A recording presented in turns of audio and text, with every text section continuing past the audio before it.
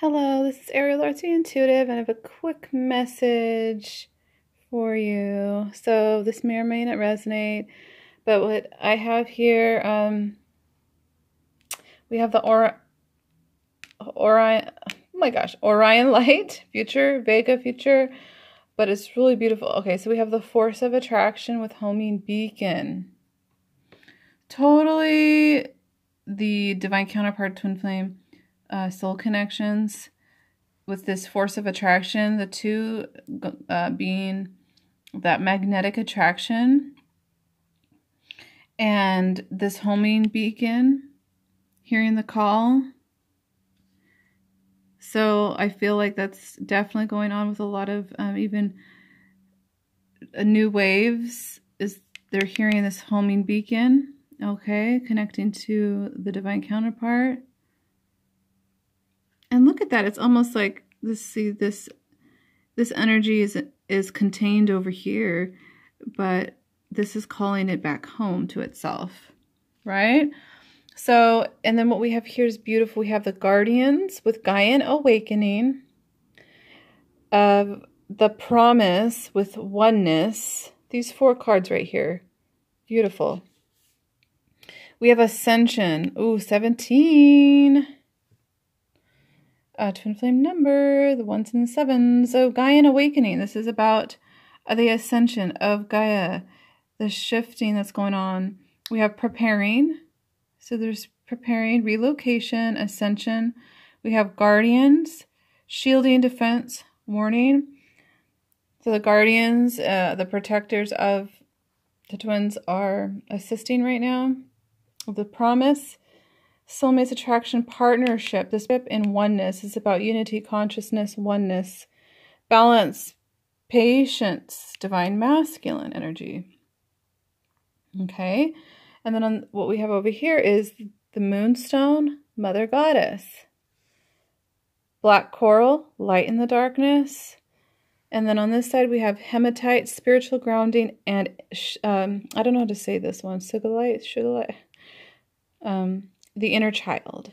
Okay, so from this vantage point, they're being called to each other.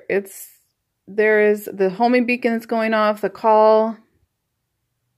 We heard the call, the clarion call, okay? That is why we are here. Twin flames to help Gaia awaken.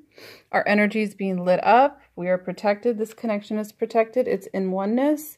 I feel like this is masculine energy, grounding, this connection in the physical, spiritual grounding with hematite, and the inner child with a lot of violet, right, in this area. So I feel like some inner child stuff is coming up for the masculine, some inner child wounding that is being brought up to the surface here. It's being protected. There's lots of shields going up right now, okay, to assist us to continue this awakening. And then I feel like this is the feminine, bringing in this mother goddess energy, being the homing beacon, masculine pulling it together in the physical, some form of fashion, energetically, physically, whatever it may be, and being the light in the darkness, the divine feminine being the light in the darkness, being in that mother goddess energy, embracing the mother goddess energy within herself, and being the beacon to her masculine.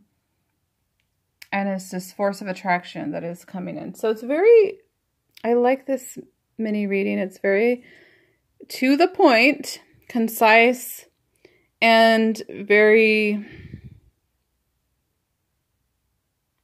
accurate, honestly, of where this process is at, and where there's some inner child healing. There's anchoring in the mother goddess energy, grounding it to the physical.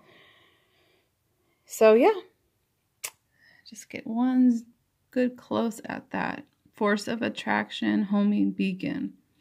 And once those 2 cards came out, I was like, oh, I know what this is going to be about.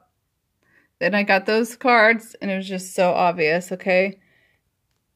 This is being protected, this connection, more than ever right now. That's just what I'm getting. So thank you, and hope you guys enjoyed the meditation that I recently uploaded, and I'm excited to start new projects. So thank you guys. Bye.